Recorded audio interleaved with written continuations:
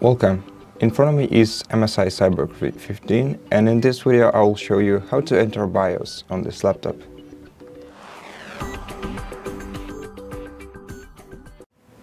So first of all, in order to enter BIOS, let's switch the PC off. To do that, open the Start menu, then go to Power Options and select Shutdown.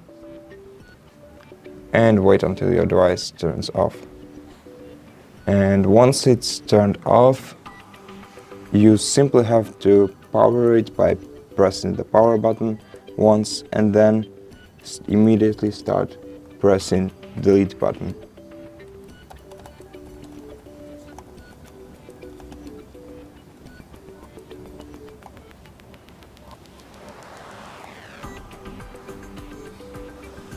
And as you can see right now, we are in the BIOS menu.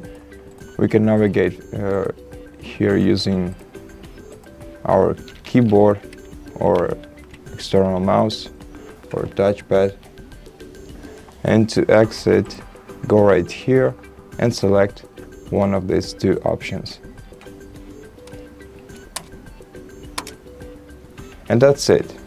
Thank you for watching this video. If you liked it, consider subscribing to our channel, leave us a like and a comment below. And I'll see you in the next one.